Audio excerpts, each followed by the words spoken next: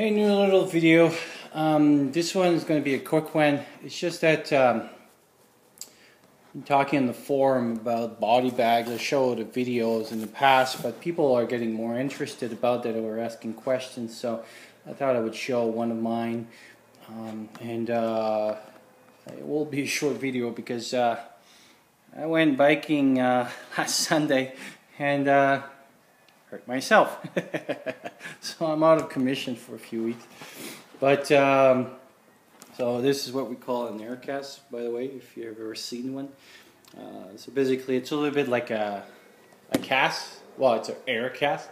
And so on the side over here there's little balloons that inflates and basically maintain my foot straight. So anyway, so back to the video. So this is what a bothy bag looks like. Not a body bag. It's body bags is if you didn't have a bothy bag. So see, just for comparison, here's my. Let's see if I can see pretty well. So here we go. Let's look that way. So this is my hand. So as you can see, so this is my hand with the comparison to the back. So it's pretty relatively small, and as well as you can see, it's pretty compressive. There's different size. This one is, I think, a 2-person, and depending of what you buy and stuff like this one I think was about $100.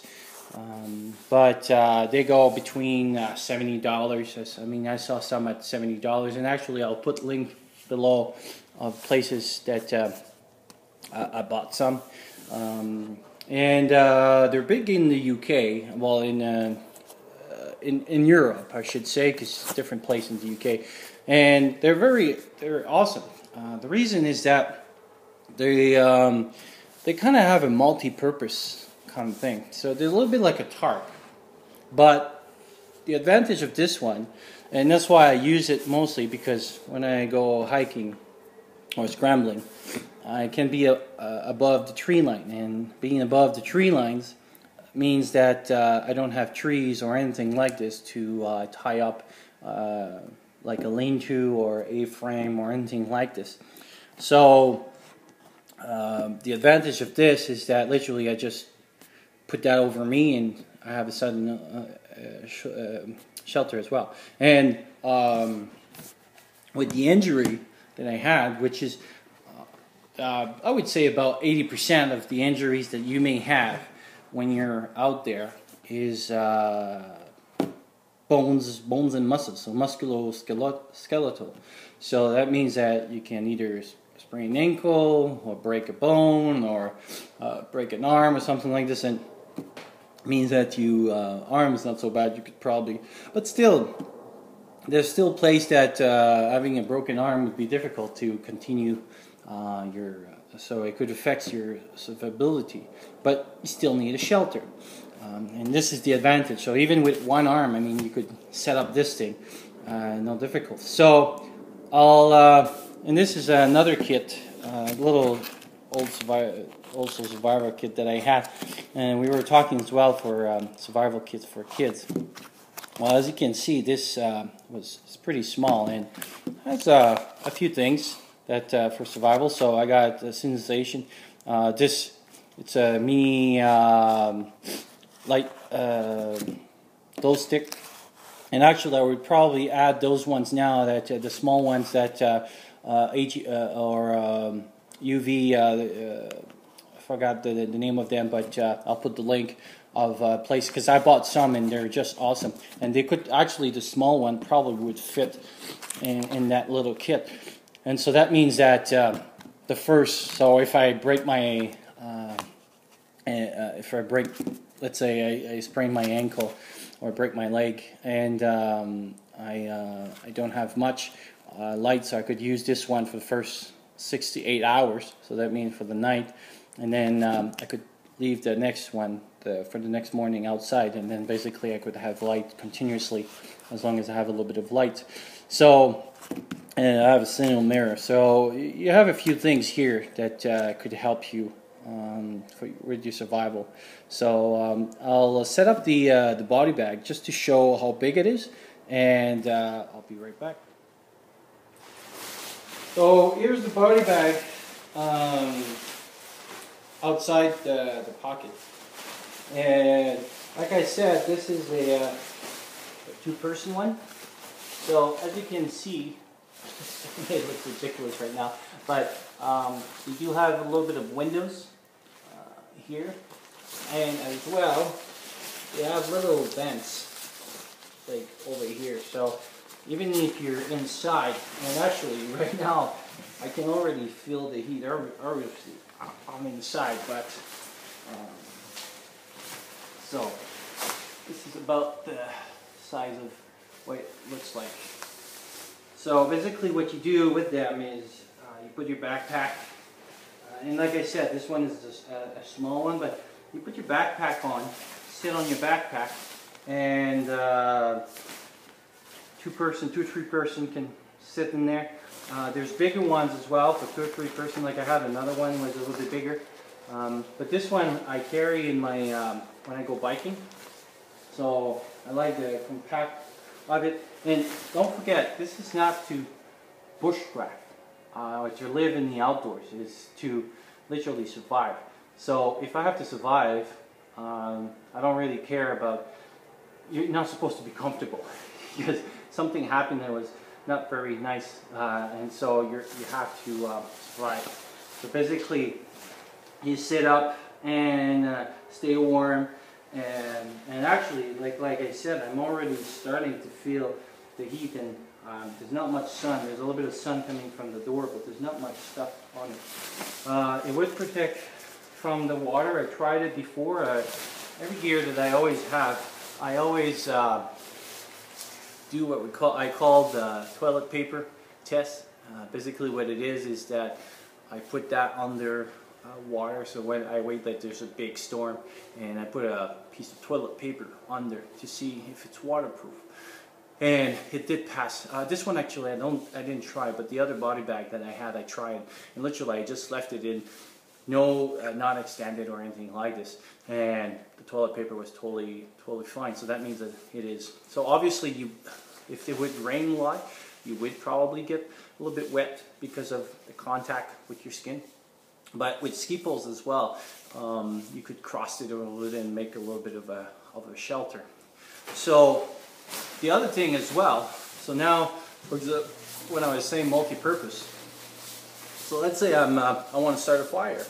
Well, I can just open it up like this, and let's say it's raining. Well, now I can work my fire over here, and I have a protection right over there. Just stopping for like a coffee or something like this, or you get this out. You're protected from the wind. It's a wind barrier, and as well from the rain. You stop a little bit, take your break, put that back in your backpack. So, and it can be carried for season. It's very compact, very small, so it's very useful.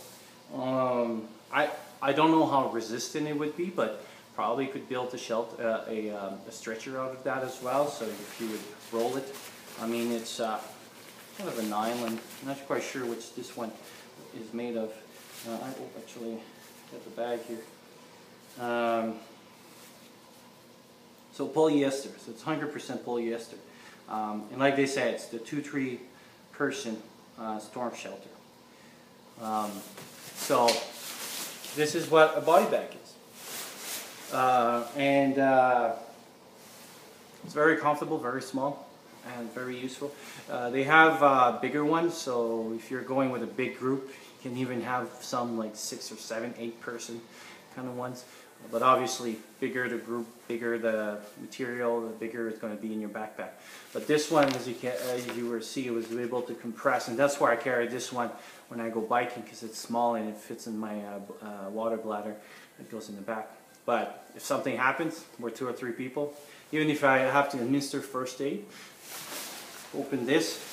Now I can administer first aid.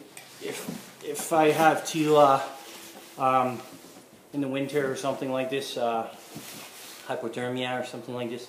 I just said that over the person, and that's it. Anyway, that was a short video just to show what a bothy bag. And actually, as you can see too, it can be used as a little bit. Actually, even through this, see, I can even with the stuff. So that means it could even be used as a rain jacket a little bit. So a little bit like those blanket. And add to this one of those great adventure medical soul now I think it's called, those little blanket, and you're probably you're pretty much ticky-doo like we say. So actually, as you can see now, actually I never tried that, but it's a nice jacket, and I could even put something like this, and I mean hide it in and stuff, and actually you see I still have one arm that is fully protected. Never tried that before, but playing around with this. So that's what I mean by it's multi-purpose. I know a lot of people getting hot in there. I know a lot of people carry, like for example, wool blanket and things like that, which is great, but for the size of something like this, for a survival kit, and actually even we were talking for kids, I mean this they could carry in a little backpack or even on their side or something like this, and probably you could fit this in there, and now they have a full kit. If something happened, they get that over there. And as you can see, they're always made of big color because they're made for search and rescue to see the people. So they're made of very, like, I mean, they're not made of color to not be camouflage. They're always made of colors to be seen. You got windows, so even if it's storming outside, you can still have the light and everything. So it's a little bit like a tent, actually. You know, like the other side of the tent, the top of the tent. It's pretty much about the same kind of material-ish that they have. Obviously, it's not as high quality, but it's. And actually, you probably even could make one. If you have like an old tent, you could probably like take some of that material and do yourself project. But what it is, as you can see over here, there's a cord over there, and basically this one is to, so when you put your backpacks and you sit on them, you close them on. Would I make a fire inside? It's kind of a closed environment. You do have this thing, but again, if you make a fire, for example, you could lift it up a little bit, still have the heat, or open up one side and have some fresh air kind of rushing in. But again, if you're on the top of a mountain, which is mostly where I use it, I don't use fire. I would use like a alcohol stove or something. That's what makes my emergency kit. So there would be less illumination, still some, but not as much COs than a real fire. Anyway, hopefully that was useful. I'll talk to you soon.